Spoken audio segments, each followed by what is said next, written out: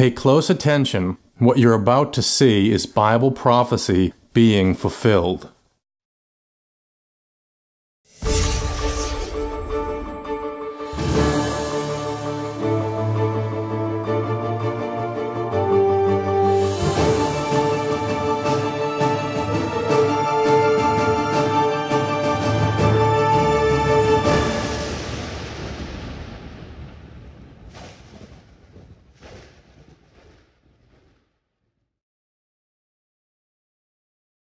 Welcome to another edition of YPN News, bringing you the news that relates to Bible prophecy and foretold by Yeshua Hawkins. Katan, we have a lot of news articles to discuss today with our viewers, but first we're going to go directly to our field correspondent, Larry McGee, who has 3 of the most recent shootings that he's covering, and we know that still this is only a fraction of the shootings taking place across the country at this time. Right. Larry, what do you have for us? The momentum of malice is continuing, Jeff, and no category of people seems to be untouched. As with star prosecutors who were once considered off limits, so with children who were once considered innocent. And as with the innocent children, so with the lawyers who often persecute the innocent. This week, 3 tragic stories demonstrating exactly that fact. For our first, a veteran prosecutor, Mark Hassey, was on his way to work this week when he was approached by masked gunmen and shot down outside of the Kaufman County Courthouse, located just southeast of Dallas. The motive at this point is uncertain, but investigators are looking at Hassey's cases, which have included drug dealers and organized crime. Murders of prosecutors are very rare in the U.S., but as a sign of the worsening times, Hassey was shot multiple times just a block away from the courthouse. Police are pursuing 1 or possibly 2 suspects, which witnesses say were dressed in all black. Kaufman County Judge Bruce Wood offered remorse concerning Hassey, saying that he was not only an outstanding person, but he was also a very well-known and respected prosecutor for the district attorney's office. Investigators described the attack as targeted, and Judge Wood went on to say that whenever prosecutors are murdered like this, it takes things to the next level. A retaliatory sentiment which was also echoed by District Attorney Mark McClellan, who too seemed eager for his pound of flesh. There have been only 7 prosecutors murdered in the U.S. between the 1960s and 2004. $20,000 is being offered for information concerning the incident. In Chicago, Mayor Rom Emmanuel has ordered an increased police presence in some of that city's most violent neighborhoods. In just one night this week, there were 7 shootings, but it was the murder of a 15-year-old girl just a mile away from President Obama's home that sparked the latest crackdown. Pada Pendleton was shot in the back on Tuesday as she and some of her friends gathered at a park on the way home from school. Police say the attack was targeted and carried out by a gunman who mistook them for gang members. A close friend of the family, however, and policeman himself, Damon Stewart, believes that it was simply a matter of being at the wrong place at the wrong time. To address the violence, a plan was announced this week to shift 200 officers from desk jobs to street duty in order to flood gang-infested areas with law enforcement. The mayor expressed grief for Pada and urged the city to unify to protect its greatest resource, its children. But earlier this month, Mayor Emmanuel admitted that it will take more than just flooding the streets of Chicago with law enforcement to stem the tide of the killing. Pada Pendleton, the latest victim of that tide to receive popular attention, was a very promising young lady. She was opposed to gangs, and as early as the 6th grade, she produced a video encouraging her peers to do the same. Policeman Stewart says she appeared to be on the track to great things. The mayor has asked the community for help in solving her murder, and while police have received a number of tips, they have yet to make an arrest in the case. There was yet another shooting incident involving legal officials this week. 3 people were shot, 1 of them was killed, another is listed in extremely critical condition, and the 3rd received non-threatening injuries. One of the victims is attorney Mark Hummels, who was representing a client when he was shot. He is currently being treated at John C. Lincoln Hospital, where he is being identified as a no information patient, which simply means that either police or the family have asked the hospital not to release information concerning his condition. 6 people were taken to the hospital in total. 3 were shot, and the others were suffering from anxiety related to the shooting. Details concerning the case, just like the violence all across the country, is still unfolding. For YPN News, I'm Larry McGee. Katan Jeff, back to you. The violence is really increasing, Larry. Now, another disturbing event unfolding this week as a kindergarten student remains a hostage in an underground bunker in Midland City, Alabama. The suspect, 65-year-old Jimmy Lee Dykes, stormed onto a school bus, fatally shooting the bus driver, Mr. Charles Poland, as he tried to hold back the gunman while 21 children escaped out of the back of the bus. The gunman grabbed 2 children, but one managed to break free. The kidnapped boy, only 5 years old, has now been identified as Ethan. Hostage negotiators have been communicating with Mr. Dykes through a 4-inch PVC pipe that runs down into the bunker, where Dykes remains with his 5-year-old captive. The 6x8 bunker has both electricity and supplies. Police were able to deliver food and medication to the boy, who has special needs. Now, while there is no indication that the boy himself has been physically harmed, the mother has been described as hanging on by a thread. Yeah, I can only imagine. Mr. Dykes has had a recent string of disturbing events. 6 months ago, he reportedly beat a neighbor's dog to death and terrorized other neighbors. A warrant filed last month accused Dykes of shooting at a man after he reportedly told Mr. Dykes that he needed to calm down.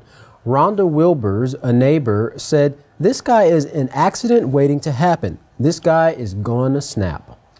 Now, from super confusion to super bugs, we are now learning this new strain of Norovirus, which makes people violently ill, could be particularly vicious.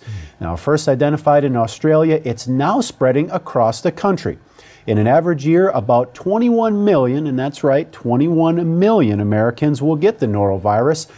Of those that get it, 800 will die. Amazing. Symptoms include stomach sickness, which can come on very suddenly, even within hours of being exposed. With no one having immunity to this new strain, as many as 50% more of us could fall ill. Now, compared to the flu, flu is normally spread mostly in the air by coughs and sneezes. A person needs to breathe in as many as 1,000 particles of the flu virus. Now, with this norovirus, just 18 particles can do it. It can make you sick, and it, of course, is extremely contagious. Now, that means if a person touches the same spot that someone with the norovirus touched 2 weeks ago, the virus is now on their hands. That's right, on hard surfaces, revolving doors, door handles, coffee makers. Regular flu virus can last 2 to 8 hours, but the norovirus can be there and infectious for weeks. Regular detergents don't work against norovirus. You have to use bleach, which of course is a live product. You need to get norovirus off your hands before it gets into your stomach by washing your hands frequently and wiping store products down with disinfectants. Now, in other news, there has been an explosion in Ankara, Turkey's capital, just outside the U.S. Embassy. There has been no official press release at this point, and what we've learned so far is that a suicide bomber struck the embassy. Now, the explosion happened in front of one of the gates for the visa applications. One person has been confirmed dead until now, but many others were transported to the local hospitals. Continuing in and around the Great River Euphrates, Syria claims that Israel has carried out a deadly bombing raid on its territory, destroying a military research center near Damascus. Israel denies these claims, but if confirmed, it'll be the first time in decades that Israel has launched an attack on another state, not in response to military action. So far, Israel and most international powers are keeping silent on the matter, which has sparked condemnation from Russia. Moscow has commented on the matter, saying that the strike was unprovoked and is a strike on the sovereign state, and that, they say, is in violation of international law and is therefore unacceptable. According to Syrian resources, 2 site workers were killed in the bombing. There are also some reports suggesting that Israeli fighters also bombed a convoy of weapons that were making their way from Syria to Lebanon, allegedly to arm Hezbollah, which, of course, the Syrians have also denied. According to an American official, Tel Aviv had informed Washington that it was planning on an attack inside of Syria. Now, some think these actions will consolidate fighters in Syria to come together to fight against Israel. Again, Israel has declined to comment on the matter. Back to the United States. In Georgia, a rare winter tornado touched down. According to witnesses, for 20 minutes, the twister wreaked havoc, turning over cars and semis, tearing to pieces houses, office buildings, and sending debris hurtling through the air. Now, scientists think it was an EF2 or greater with wind speeds more than 125 miles per hour. One person, of course, is reported dead. Now, in its wake, streets and highways look like junkyards with over 100 cars flipped and strewn across the roadways. Now, one truck driver was in his truck when it was overturned by the tornado's violent winds. Recently in our nation's capital, Mark Mattioli, one of the fathers of the victims of the school shooting that took place 2 months ago in Newtown, Connecticut, addressed Congress concerning solutions to gun violence. He stated the solutions to deal with gun violence is not as complex as others have been told. And although the solution might not be as simple to implement, it's a simple concept. He continued that we need civility across our nation and that the shooting at the school were just symptoms of a bigger problem, and the problem is not gun laws. He went on to give one example of how the violence on television and movies when he was a child pales in comparison to the violence on television today. He gave an example of how when he was young, he stole a pack of gum from a store, and his mother, when she found out, took him back to the store, made him give the pack of gum back to the store clerk, and made him apologize. Mr. Mattioli continued saying, "We as parents are the ones responsible for cultivating," and these are his words, "cultivating character in our children. And although we look to the schools to help us in this, it's our primary responsibility as parents." He's right, it starts at home. Now, more complex laws aren't needed. He cited that Chicago has some of the toughest gun laws on the books, but those laws did not protect the 500 or so people that were murdered last year in that city alone.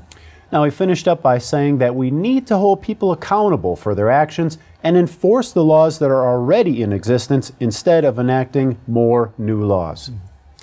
Now, as we close out this news segment, North Korea is back in the news again, with continued threats that they will soon test a nuclear weapon and a long-range rocket aimed directly at, you guessed it, United States of America.